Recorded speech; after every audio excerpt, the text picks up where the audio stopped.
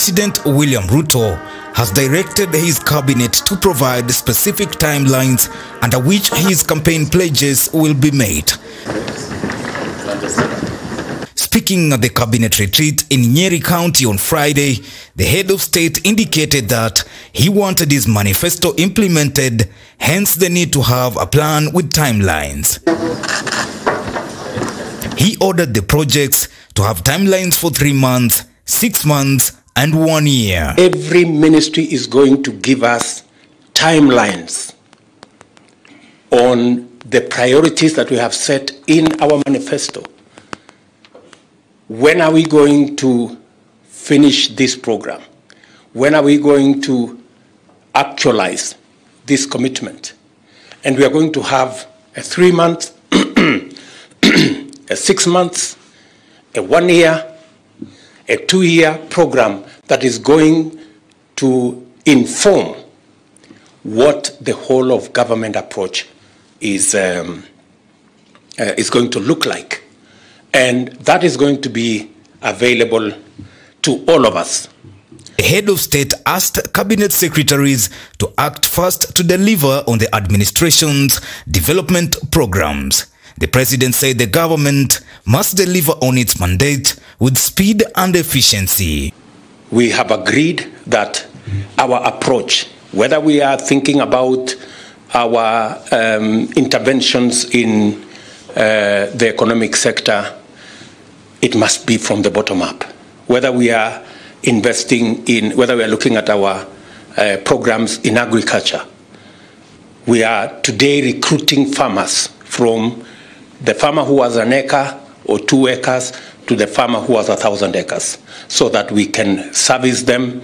And again, we are going to use technology this time round to support our farmers with whatever subsidy programs that we have, so that we make it efficient, we make it free of brokers and middlemen, and those are the people who normally give us challenges.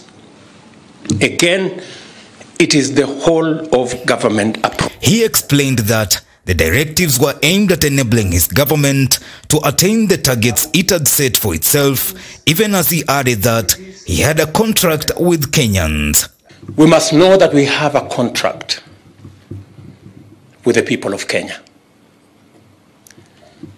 The people of Kenya went to the ballot and signed off a contract with me, which contract I share with each and every one of you. When the people of Kenya went to the ballot, there was the name of William Ruto and Rigathi Gachagua on the ballot. They signed off, and we have a contract. It may not be written in any paper, unlike you guys, at least you have a contract between me and you. You have a letter of appointment. My letter of appointment, we received it on the 9th of August. So that letter of appointment has responsibilities, and those responsibilities are solemn.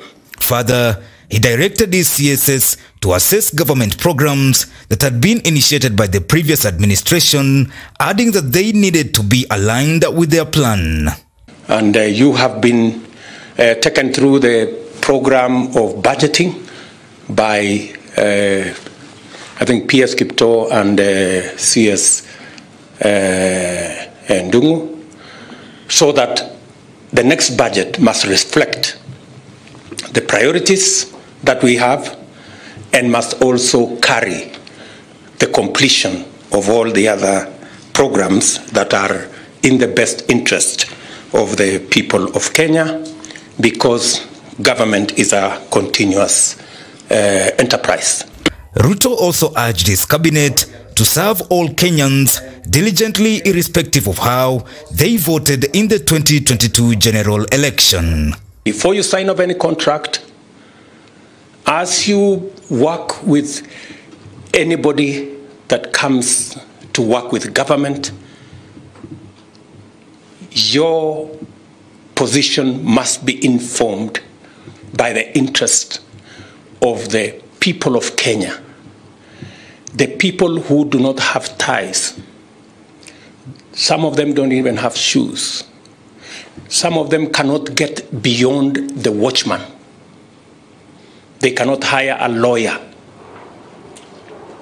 Those people are the ones who have hired us. We are their servants. We are their advocates. So in every contract, in every transaction, we must protect their interest, and we must carry their aspirations, and they must be reflected in every action of government. On the other hand, he also announced that they had resolved to have paperless cabinet meetings, noting the advancement of technology. We have agreed also that from the next cabinet meeting, Mathi Wanjao, our Secretary to Cabinet, has assured us that from the next cabinet meeting, our meetings are going to be paperless. Again, we're going to run our cabinet on the basis of the digital space. And progressively, it will be expected of government in every department that we can leverage on technology to make government much more efficient. Sending a letter takes longer than sending an email. The email arrives instant. A letter tells us we have to get a messenger and another motorbike and another messenger on the other side, and the receptionist on the other side, and all manner of bureaucracy. I think it is time Kenyans got value for the resources they put at our disposal.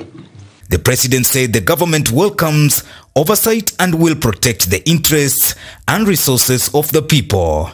An administration is as good as the checks and balances that exist.